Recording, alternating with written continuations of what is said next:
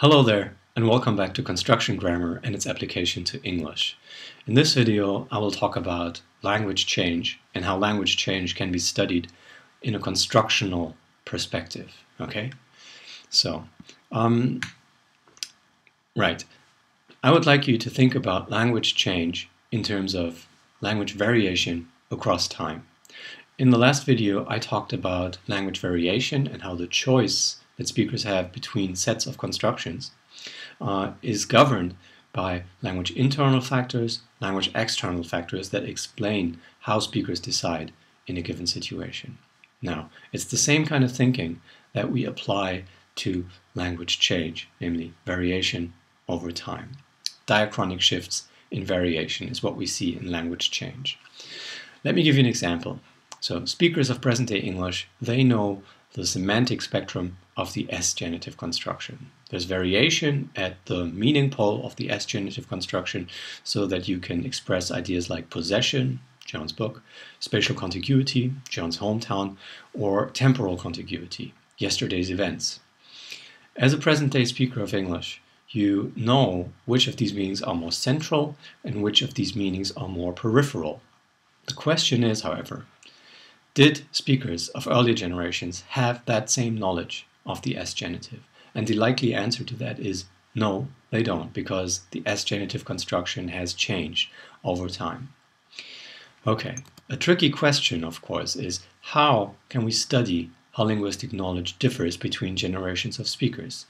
When we're talking about long-term historical comparisons, well, the generations that we're interested in, unfortunately, they're already dead. So we cannot bring them into the lab and ask them questions or have them do psycholinguistic experiments. So what do? Well, there are two main approaches here, real-time studies and apparent time studies. Real-time studies are usually based on historical corpus data, so that you have a corpus representing language use from the 17th century, the 18th century, the 19th and the 20th century. And then you retrieve, say, examples of the S-genitive and you check how your data from one period differs from data from the other period. Right. Here I brought you three little examples from the corpus of historical American English, which represents 2 centuries worth of data from the 1810s to the 2000s. And for instance, here with this relative pronoun whom, yeah, you recognize that as a slightly old-fashioned, stuffy kind of construction, and sure enough, it goes down in text frequency. These days, hardly anybody uses this. Conversely, in the middle, I have a word formation process. Combines a noun and a participle related, as in drug-related, work-related, age-related, and so on and so forth. And you see that this seems to be a recent success story. So to a present-day speaker, this N-related construction, quite productive. To speakers of earlier generations, not so much, okay? And then at the bottom of the slide, I searched for a subset of ditransitives, yeah? A verb followed by a pronoun followed by an indefinite noun phrase. Give me a chance, tell you a story, tell you a secret, that kind of thing. And you notice that in terms of frequency, there's not much of a change.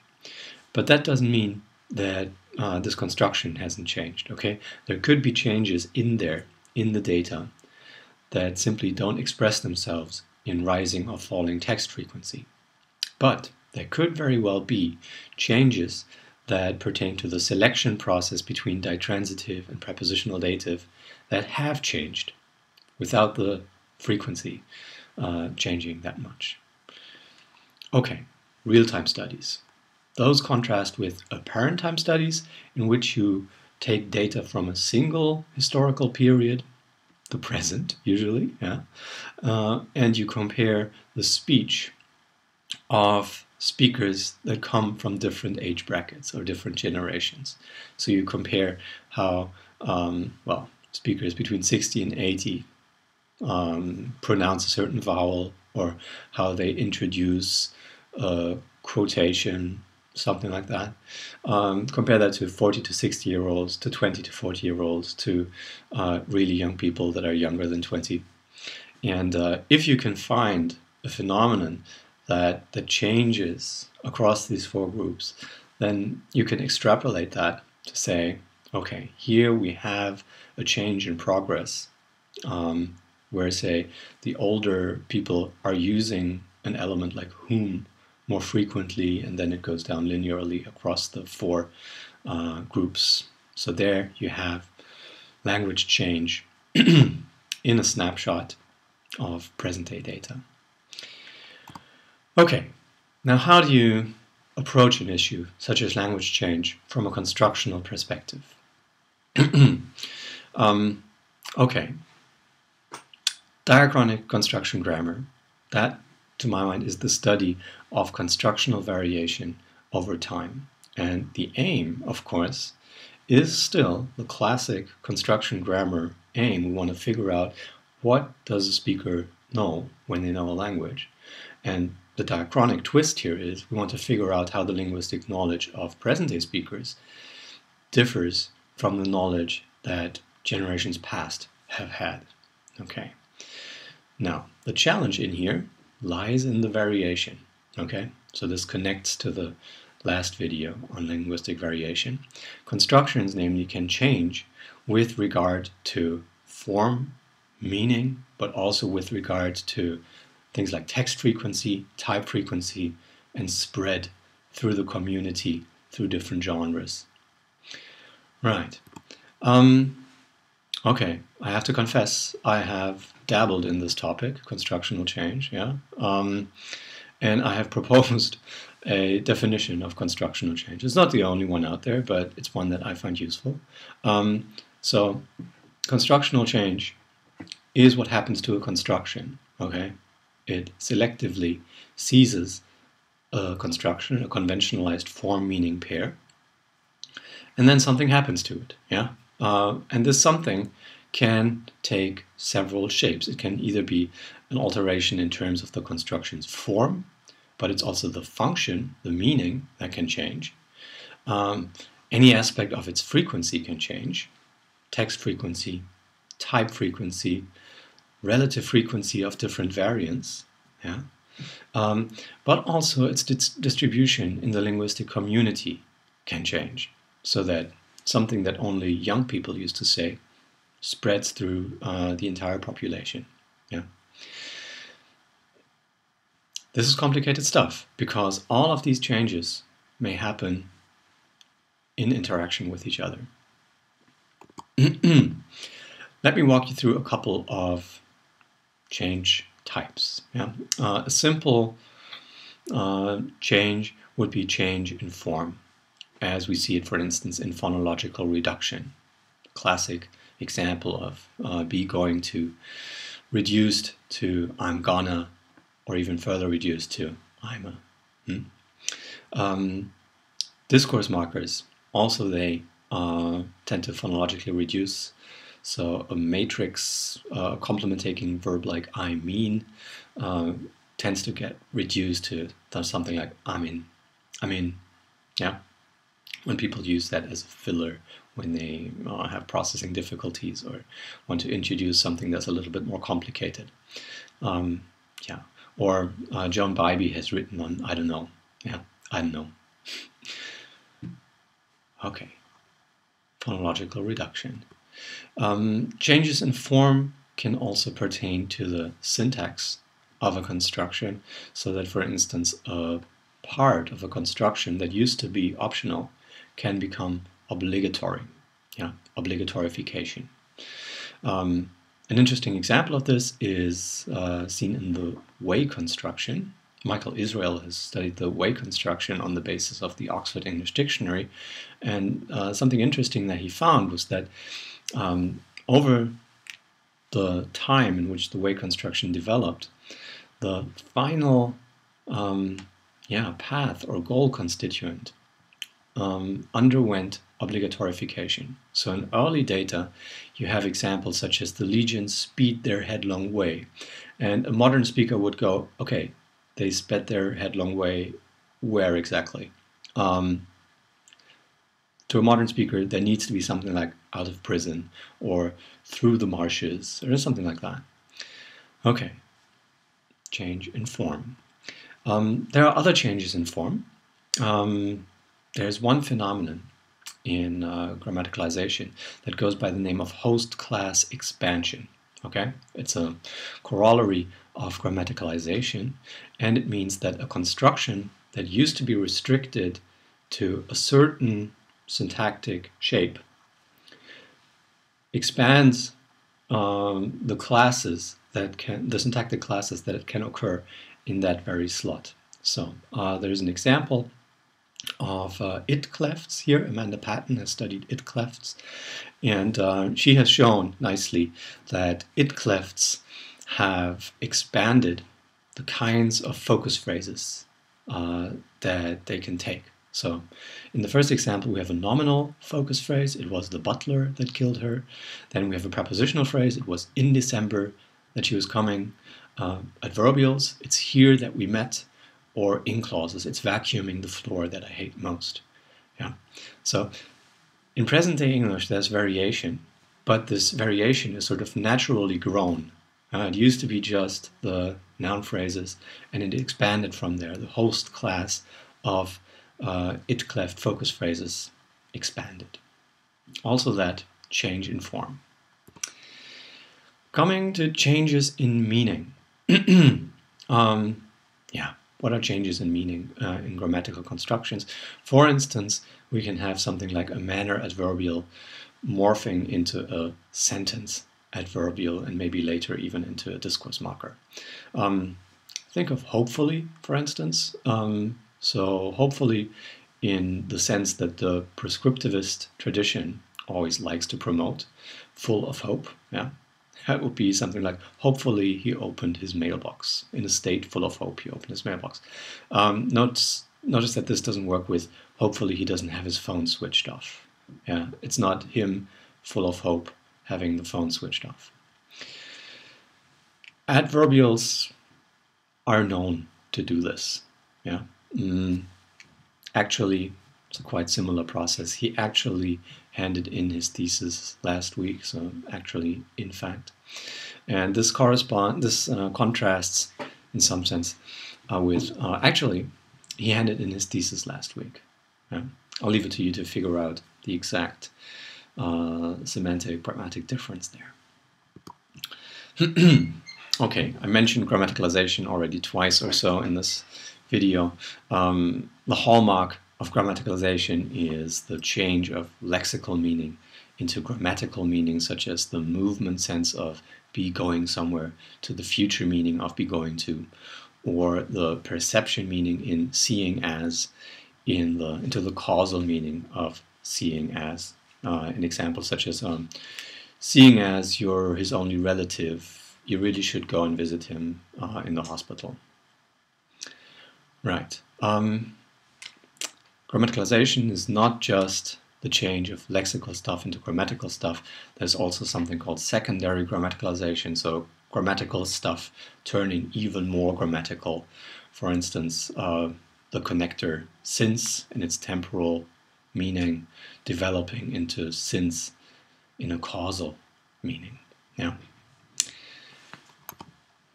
Okay, coming to changes in frequency. This is not just a change in text frequency, although that's perhaps the first thing that we might think of. Yeah? There are declines in text frequency. Think of the example of whom. Quite often we see increases in text frequency. There's a pragmatic marker that is a recent success story, namely that said. Yeah. So I really like your paper. That said, there are some serious problems. So that's a marker that sort of indicates a shift in evaluative stance. Type frequency is important. So for instance, with the modal auxiliary shall, there has been a steady decline in type frequency in the recent decades and centuries. Shall used to occur across the board with lots and lots of verbs. That has decreased So these days, only a select few verbs regularly occur with shall.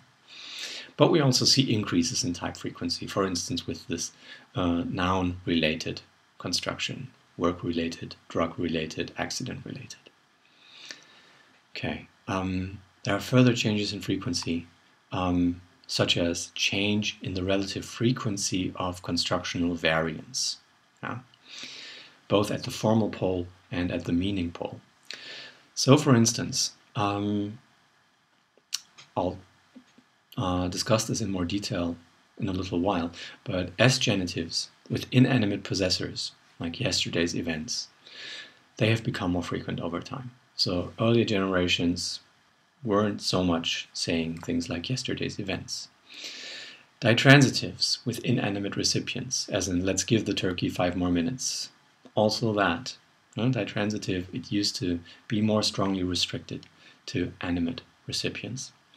And then, well, this it-cleft study I mentioned just a few minutes ago. It-clefts with in-clause focus phrases. It's washing his hair that he can't stand. Also that is a recent thing. The relative frequency of in-clauses within the sum total of it-clefts has increased. So here, changes in the relative frequency of constructional variants. That is part of what you know when you know a construction. How frequent is a certain constructional variant? A last change in frequency that I want to discuss here concerns the social distribution of a construction. Okay, who in the population of speakers says something? Also that is part of your linguistic knowledge. It's fascinating stuff. So I was like, what's that all about? That's something that sounds young, yeah, like something that a young speaker would say. And indeed, people who have studied this empirically have found that it's a construction that has been advanced by young female speakers, but then picked up by young males and by older speakers as well. A second age-graded construction that I want to mention is dude. Yeah, dude. I was wearing these shoes before it was cool. I don't know. When do people still wear Converses? I don't know. Okay, so dude is an interesting topic because this construction is mostly used in same gender speech of young males. Okay, so it's a buddy kind of thing, but it's spreading to other groups, and interestingly, to the extent that females use it, they also tend to use it in same gender speech. It's so cool. Okay, dude. Now, what's complicated about constructional change is that typically everything happens all at once. So constructional change alters multiple aspects of a construction at the same time. And this makes it very, very complicated to tease apart what happens when, why, and during what time window. Okay, I brought 2 case studies to illustrate constructional change. One, shamelessly, my own. I looked at possessive determiners, things like with mine own eyes or the days of my life. Yeah, and I looked at examples from the history of English, and here these are 2 manuscripts. Of course, I looked at, not at the manuscripts like that, but computerized corpus data. Nonetheless, what you can see on the slide is that, say, some people are using both forms, yeah, with the nasal, without the nasal, but with a certain preference. Other writers are more even-handed in their use. Okay, but this can make you think, well, why do they use both? Why are they inconsistent, so to speak? And are there perhaps any explanations for why they choose one over the other? And of course, there's not just one explanation, there are several explanations that have been proposed. Trivially, perhaps, time plays a role. Yeah? Later texts are more likely to contain the modern endless variant. These days, nobody says with mine own eyes. The phonological context has been said to play a role. So my life with the following consonant, there the endless variant is favored. Stress has been said to play a role. So when the pronoun is stressed, as in not my idea, that wasn't my idea, also the endless variant is favored. Gender, here we have the classic sociolinguistic effect that women are more progressive users of language. So in the historical record, women favor the endless variant before their male peers do that. But there are also factors that have a conservative effect. So formality, formal genres have been said to retain the formal older variant longer. And also collocations, yeah, so that in frequent chunks like mine own, the old variant is conserved longer.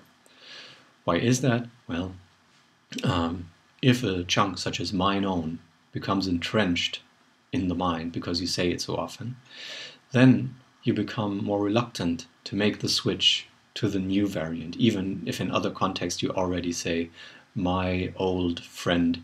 Mine own, that still runs nicely off the tongue.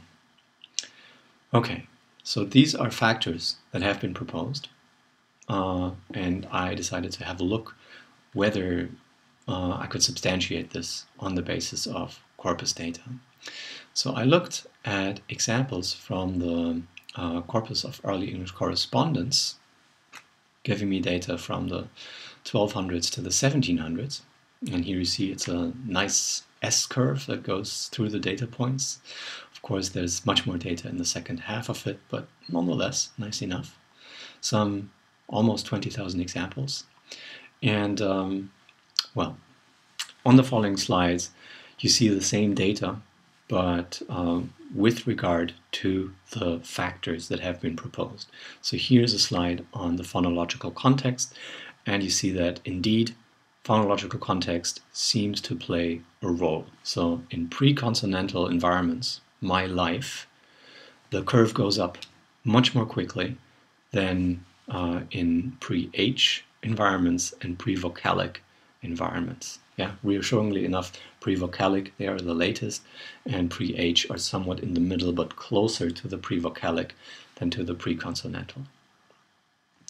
With H's, you can never be quite sure. Did people pronounce that? Did people not pronounce that? So it makes sense to have them in the middle. Here's another slide looking at the factor of gender. And a problem in historical data, of course, is that quite often you don't know the gender. Yeah, the text could have been written by anyone. Or maybe there's a woman's name on it, but there was a scribe and the letter or what have you was dictated to the scribe, and the scribe did a little bit of editing, and the scribe probably was male, and so complicated. But again, a nice thing is that insofar as we have the data, it looks as though that women are actually in the lead in the last three periods. Yeah, so they're the more progressive users of language. Men are the most conservative, and the unknown language users are somewhere in the middle. Okay. Here's a graph that shows you the different time periods with regard to the factor of formality, and it looks as though that there's no real effect of formality. So sometimes the informal texts show a higher ratio of the modern variant, and sometimes the formal texts show a greater ratio of the new variant. Hard to say whether there's anything here, but it doesn't look like it. Okay, the question that I was interested in was which factors make a difference? Yeah, all of them had been proposed, but do they really make a difference if we account for them at the same time? And secondly, at what time do they make a difference? It could be that there's a time window during which gender really plays a strong role, but then the men catch up, yeah, and gender no longer plays a role. The data, the corpus data, actually allow us to build a computational model of the changes that took place and to check which factors made a difference at what time. So, you remember from last time the general reasoning of a variationist study. You have an alternation, like the days of my life or mine life, yeah, and you get the analysis to ignore whether the n-less variant is used or the n-full variant is used, yeah, but you want to predict whether one or the other is used on the basis of a number of language internal and language external factors. So, can we predict which form was chosen based on the fact that the text was written in 1564? So, relatively late, maybe it's the modern variant. The next word starts with a consonant. That's an indicator of the modern variant, yeah, so 2 votes in favor of the new one. The writer is male, so maybe the writer is conservative, maybe it's the old variant. The text is from an informal genre, so okay, maybe it's really the modern variant, and so on and so forth. Okay, so for each data point, for each example that we actually have in the corpus, the model produces an educated guess. And on the basis of those guesses, we can see whether the factors allow us to reliably predict which form is used. Now, in this case, the model guesses right about 96% of the time, which is a great result. Which factors play a role? Time, obviously, but also the following segment, the stress environment, priming, I talked about priming last time, gender, the frequency of collocating words, so all of them in the right predicted direction. But there were also factors that came out as not significant, namely formality, we kind of guessed that from the graph, and importantly, the difference between first and second person. So I look both at mine and my, and also at thine and thy.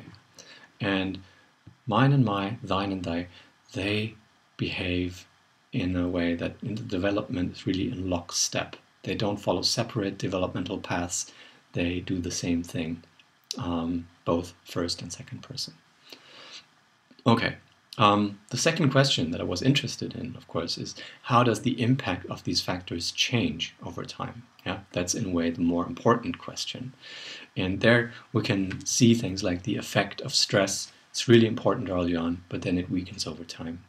The effect of a following consonant, my life, yeah, that's really important in the first couple of periods, but in the end, it flattens out. Yeah, it's no longer important. So, let me show you this graph here. It's a bit overwhelming, but nonetheless. Okay, this graph shows you for every data point in the database a guess with respect to how sure the model is that this is either an n variant or an n-less variant. Yeah. So on the y-axis, you see it's labeled probability of the n-less variant. That is the guess that the model makes. And if the model places a dot high up on the graph, close to 1, that means it says, I'm fairly sure that this is an n-less variant. And if the model places a dot fairly down below, close to 0 on the graph, it means I'm fairly sure that this is the old variant. Okay, you see I split the data into gray data points and yeah, black empty circles. I'm not sure that you can really see that on the screen, but suffice it to say that the gray stuff on the left side, those are the n variants, yeah, the old variant, and the circles, those are the n-less examples. And so ideally a perfect model would place all the black circles in the upper half of the graph and all the gray data points in the lower part of the graph. And you see that most data points here are within the green boxes. So the modern variants are placed high on the graph. The old variants are placed fairly down below on the graph. But of course, there are some interesting misplacements, and those are here in the red boxes.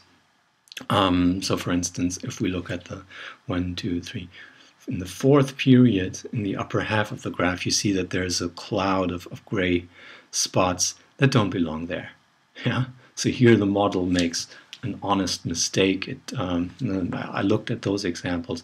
Those examples have a following consonant, and the model, of course, knows that a following consonant is a sure sign that, okay, this really should be the modern variant that is used. It's not. There you have it. Okay. Right. Let me come to a second case study, and that will be the dative alternation again. The dative, no video without the dative alternation. Christoph Volk and colleagues did a case study on the diachrony of the dative alternation. So for the last time, enjoy it. You know the contrast. I wrote my sister a letter, the ditransitive. I wrote a letter to my sister, the prepositional dative. In the last video, I explained that in present-day English, speakers' choices are determined, for instance, by givenness of theme and recipient, pronominality of theme and recipient, syntactic length, weight of theme and recipient, the animacy of theme and recipient, the semantic type of transfer, if we're looking at a literal transfer or a metaphorical transfer, structural priming, which variant had been used before, and a couple of others. Yeah, those are the usual suspects that explain speakers' choices between these two constructions. You know that. Right. In the last video, I also showed that the relative strengths of these factors can vary moderately across different varieties of English. We saw the case study across American and New Zealand English. The explaining factors have slightly different strengths. And this being the case, it's only reasonable to ask, okay, how does this vary across time? If New Zealanders and Americans these days are a little different in how they make their choices, it's only likely that people of generations past in Britain and America also differed from how Brits and Americans these days use the ditransitive and prepositional dative. So again, the logic here, we have an example such as from a diary. The writer writes M's birthday, wrote, and then either M a loving note or a loving note to M. And again, the model doesn't see these two variants. It has to guess the form that is used on the basis of factors such as the text being written in 1887, the recipient being animate, definite, non-pronominal, and just one word long. Yeah, M. Could be Martin. Maybe not. The theme is inanimate, indefinite, non-pronominal, and 3 words long. A loving note. I have received loving notes. And the text is from British English. Okay. They have more predictors, but that's the logic. And as in the case study that I had just a minute ago, for each data point, the model produces an educated guess. Okay, so the clue here is that you can use the dative alternation and historical data of the dative alternation to research the knowledge of generations past.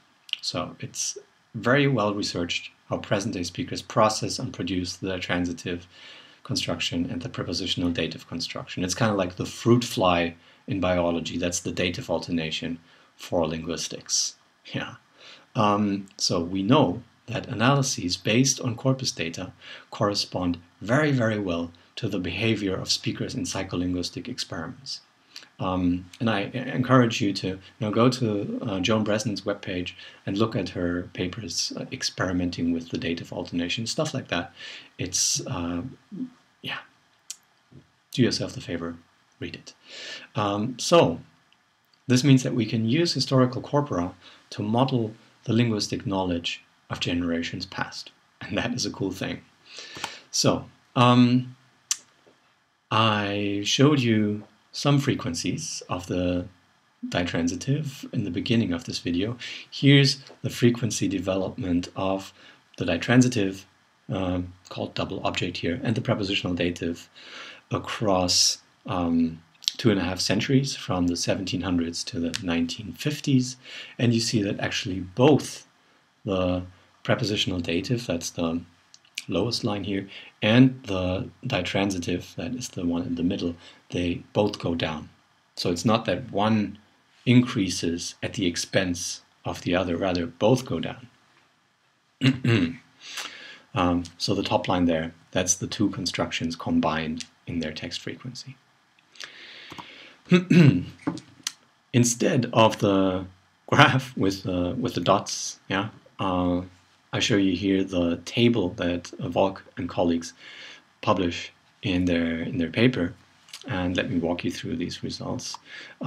So these are the coefficients of their regression model, and what it shows is that when we have an animate theme, yeah, that leads speakers to choose the prepositional dative. So inanimate theme, you'd be biased towards the ditransitive.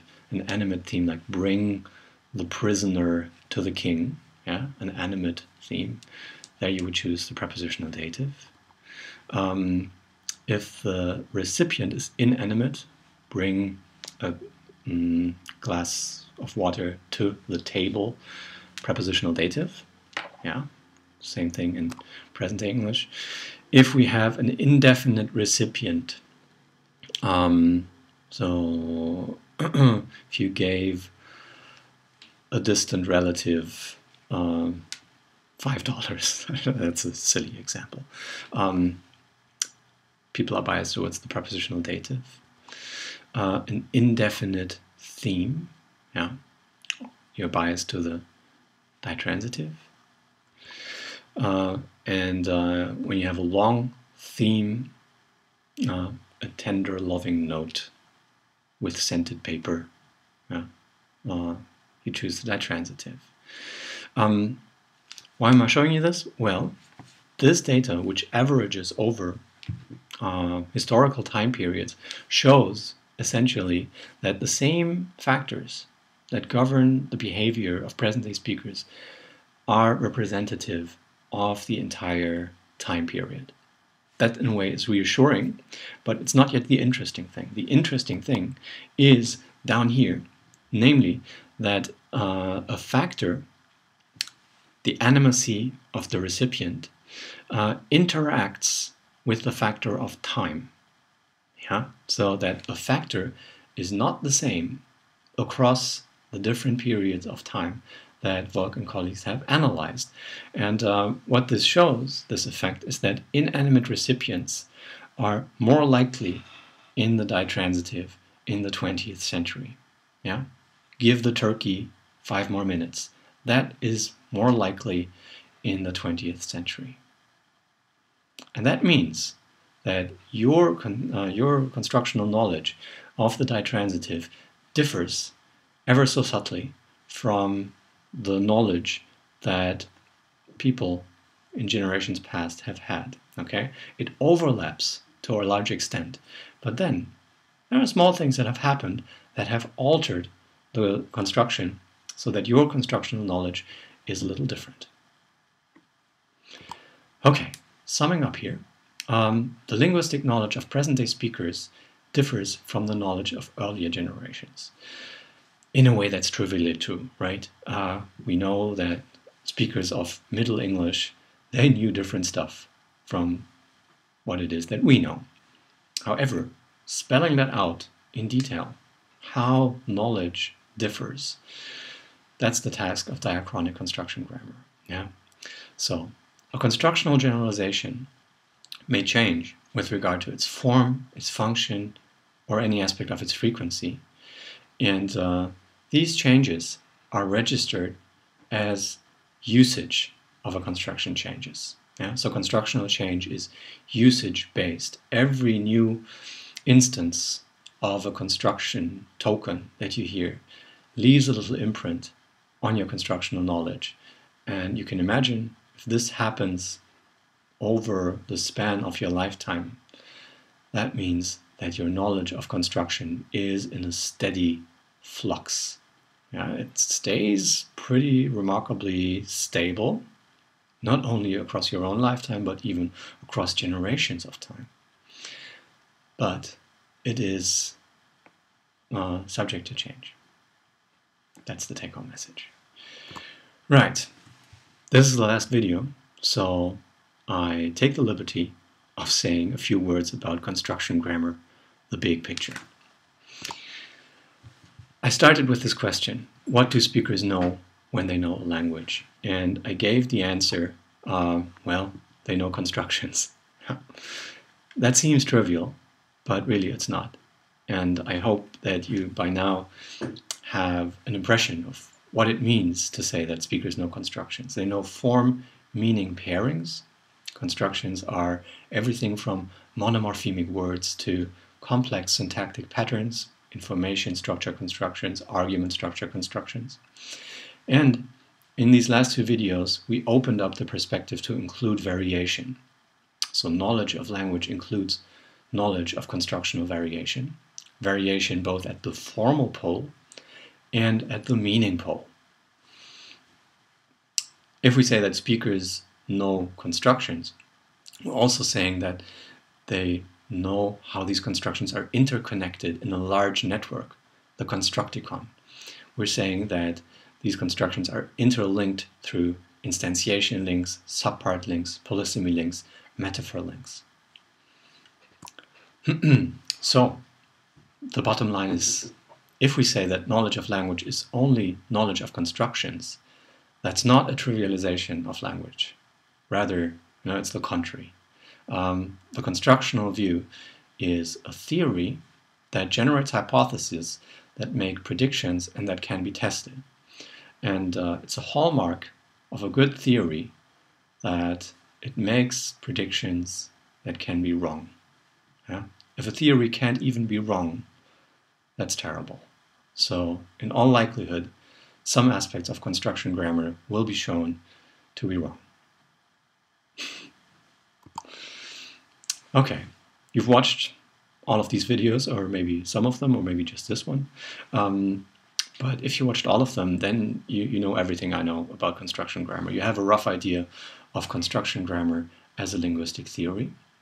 And you will notice, if you engage further with the literature, that what has been presented here is only one particular flavor of construction grammar, sometimes called cognitive construction grammar, the style of work that Adele Goldberg pursues.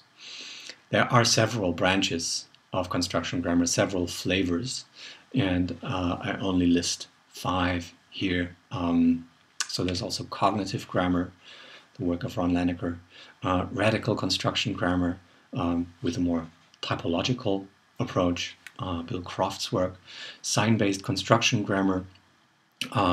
There's a recent book by Hans Boas and the late Ivan Sarg, highly recommended. And of course, there's super interesting work going on in fluid construction grammar, Luke Steele's group, so Google fluid construction grammar. Yeah, right, there's all of this stuff going on, and you should go and explore it. Yeah, you should find your own way. Here's another interesting source, namely Thomas Hoffmann and Graham Trousdale's Oxford Handbook of Construction Grammar. I have it here.